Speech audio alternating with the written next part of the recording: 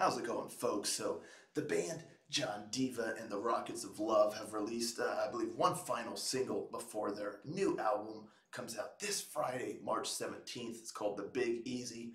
So I thought, you know what? Let me get one more reaction in there for a new song from these guys before the new album drops. And the name of this song is The Limit is the Sky. So yeah, I'm curious to see what they're bringing. Some good old-fashioned rock and roll and whatnot. But yeah, without further ado, let's give it a listen. Get one final glimpse of what this new album is going to offer.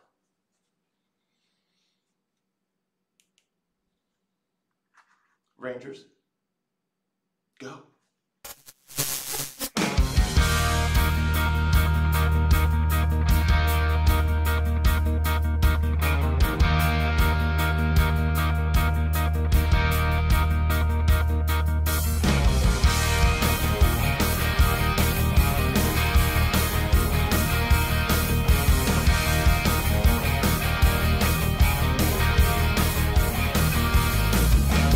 Double dating to escape.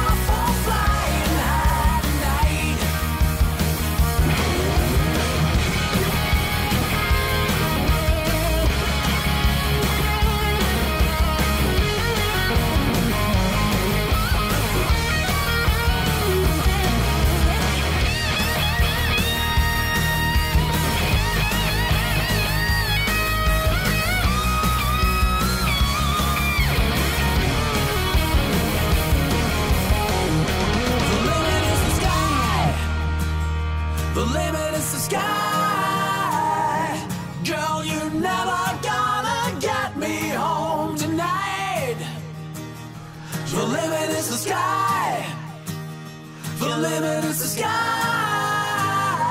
We'll be taking off or flying high tonight.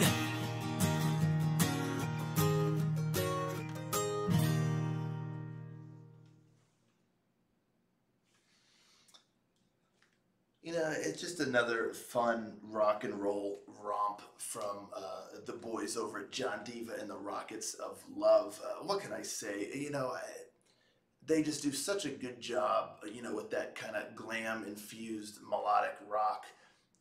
It, and you know, their video, they clearly just have a lot of fun doing this kind of stuff. They're goofballs out there, just having a ball, and that translates through the music because it's just infectious, you know, as it goes.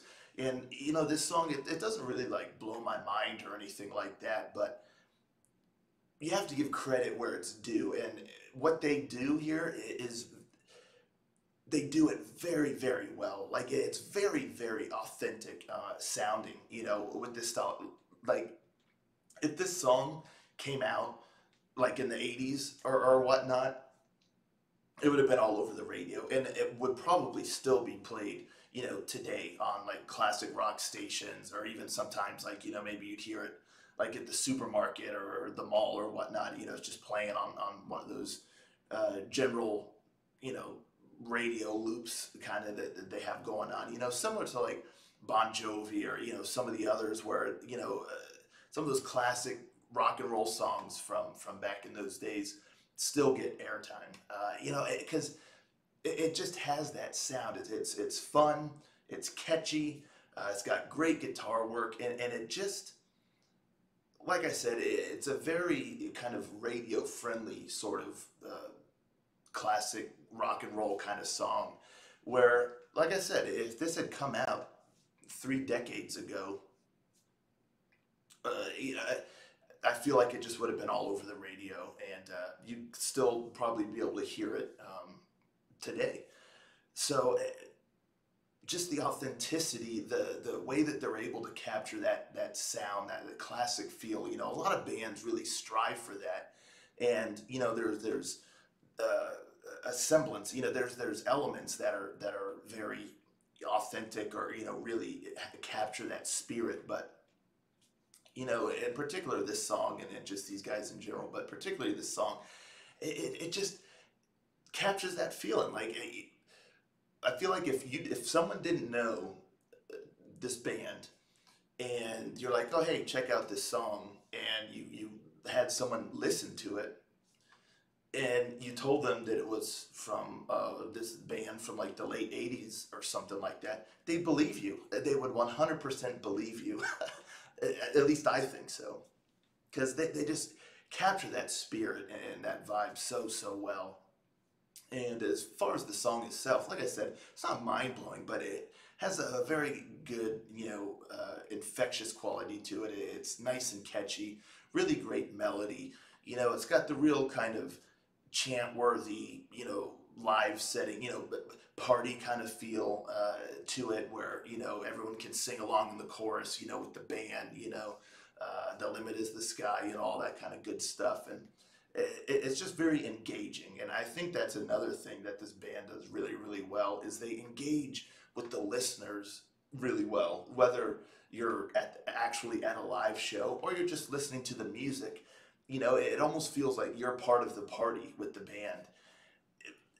I don't know. It's just the vibe that I get. You know, it's like you're listening to it and you can't help but kind of tap your foot and have some fun with it. But this song in particular, I love the guitar work. You know, great guitar riffs.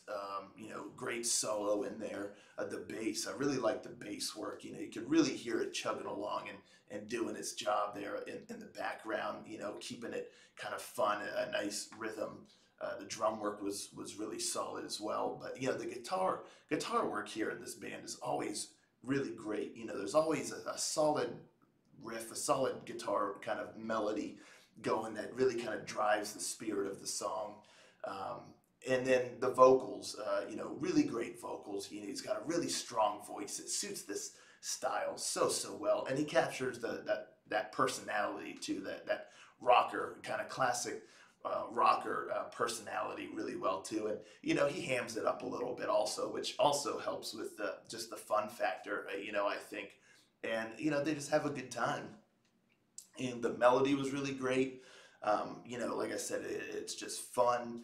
Uh, you know, like I said, in the chorus is very engaging and it's memorable. Like I'm gonna have that melody stuck in my head for quite a while. I think just be running through my head. The limit is the sky, yada yada. All that kind of good stuff. Um, so yeah, like I said, the song, it doesn't blow my mind or anything like that.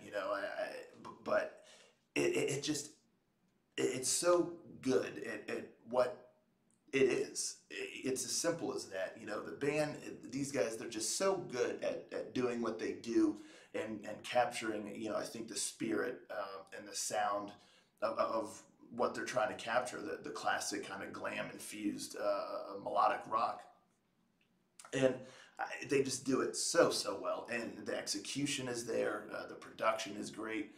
So what can I say? I really got to hand it to these guys, just really for doing what they do so well and having fun doing it. So I really think this new album, The Big Easy, coming out March 17th, this Friday, I think it's going to be fun. Yeah, I look forward to giving it a listen. And yeah, I think a lot of people are going to enjoy it again, just for that authenticity's sake and just the way that they engage with the listeners and how infectious it is. So that's really my thoughts on this song. Let me know, folks, in the comments down below what you thought of this one. Are you looking forward to the new album? Are you longtime listeners of John Diva and the Rockets of Love? What do you think about some of this new material? Let's talk about it in the comments down below, and I'll catch you all next time. Ranger.